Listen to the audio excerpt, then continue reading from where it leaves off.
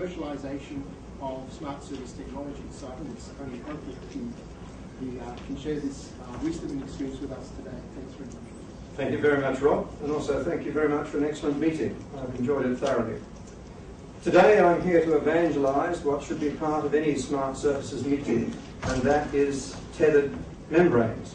And you're very good to be here. It's the last session of the day, and I thought to get your attention, what I would do is to introduce you to the event that really turned me on to looking at membranes as one of the things that I think we should really be, in which we should be most interested. This goes back into the late 60s, where in the night sky in Murchison, a small town about 100 kilometres north of Melbourne, they had a wonderful fireworks display, and it was indeed a meteoritic shower. And one of my friends from University Santa Cruz, David Dima, came out and reported that the field in which he was collecting these meteoritic particles smelt very, very strongly of sulphur, and there was this wonderful sense of the primordial about the whole event.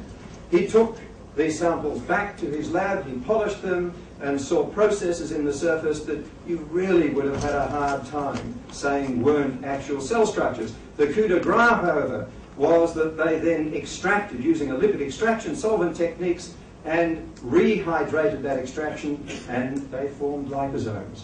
And this was undeniably outside our solar system. You are dealing here with an extraterrestrial source of organics, which, if dispersed in water, form membranes. Therefore, wherever there is life, there will indeed be a membrane.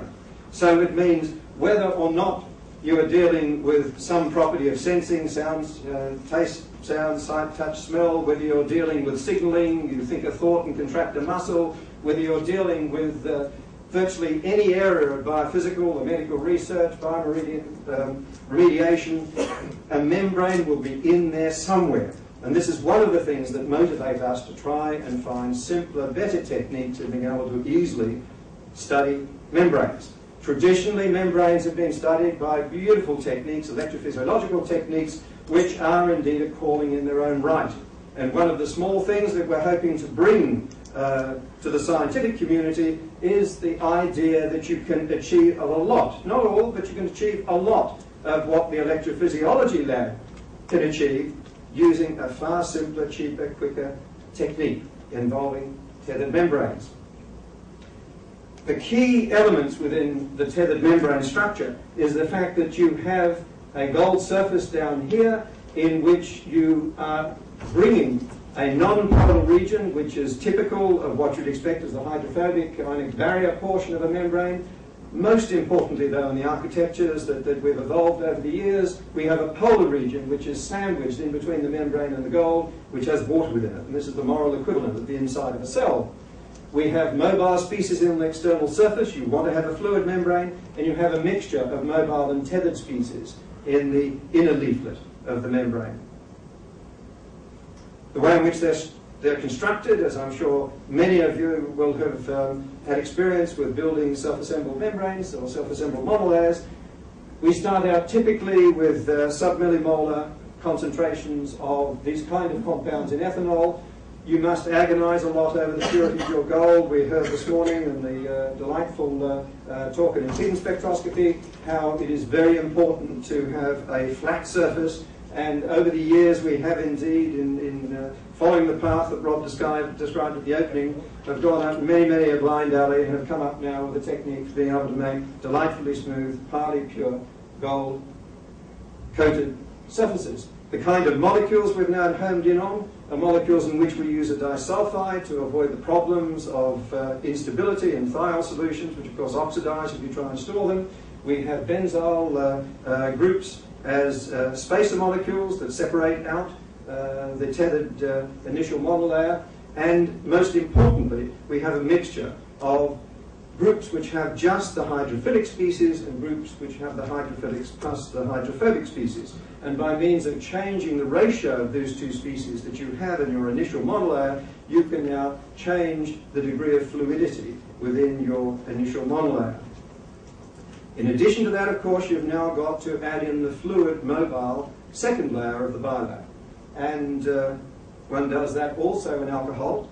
And the kind of molecules that we employ here are, again, a mixture. And as we heard this morning from a couple of speakers, that the work was done in Canberra in the 70s and 80s, looking at the actual geometric shape of a molecule will indeed determine whether it's a micelle or a bilayer or whatever phase.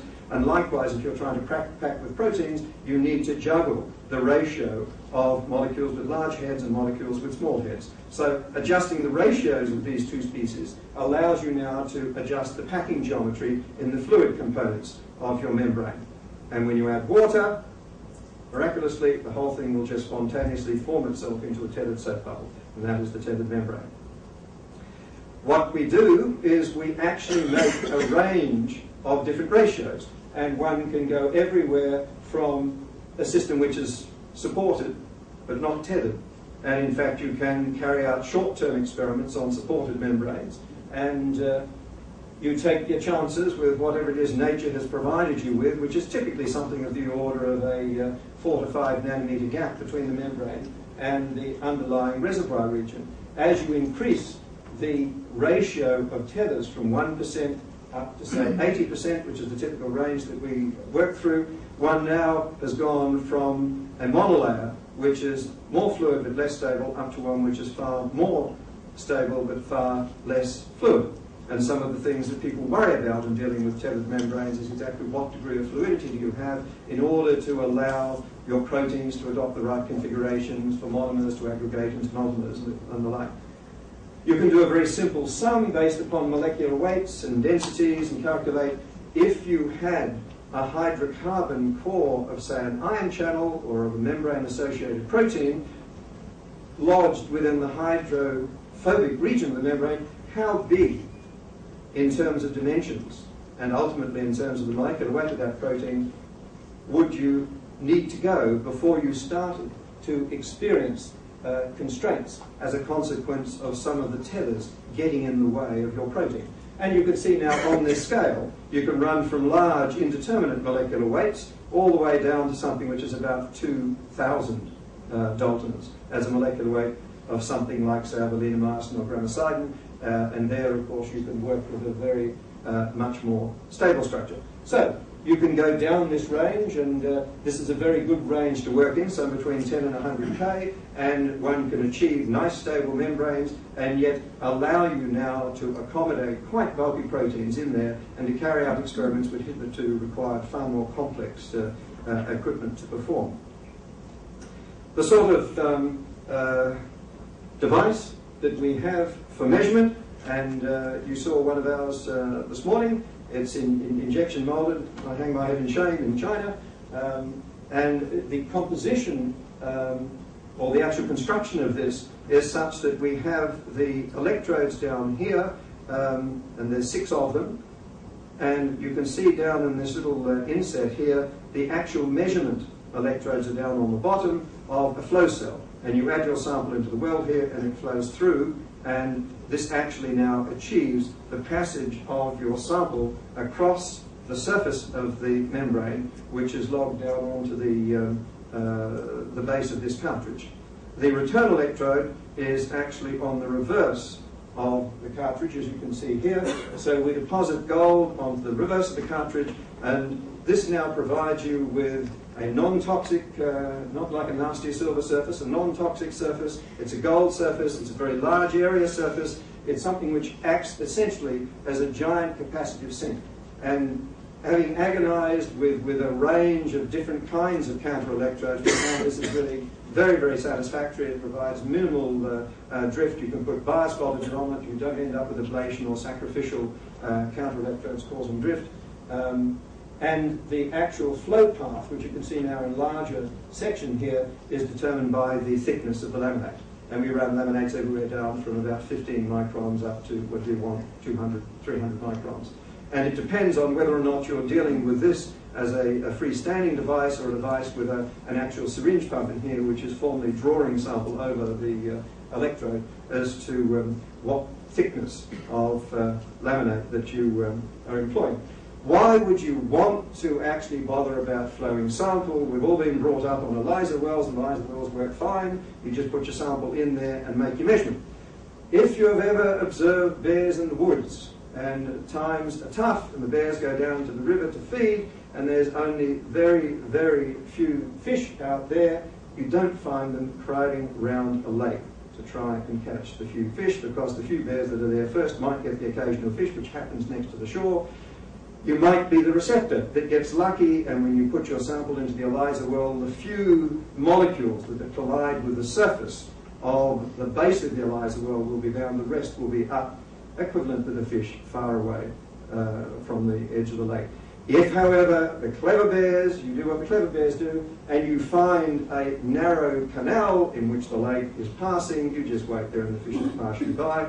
And this is the reason why it is essential that in any kind of quantitative measure, whether it's the insertion of an ion channel into a membrane, whether it's the insertion of a plug into an ion channel, whether it's the capture of an analyte by a receptor, it is essential that what you do is you have flow. And here, if this denotes the green analyte particles passing over a surface, the bottom here is denoting, these are denoting the bottom surface of this flow cell, where you've got lots of receptors, the liquid is coming in from the left and flowing right.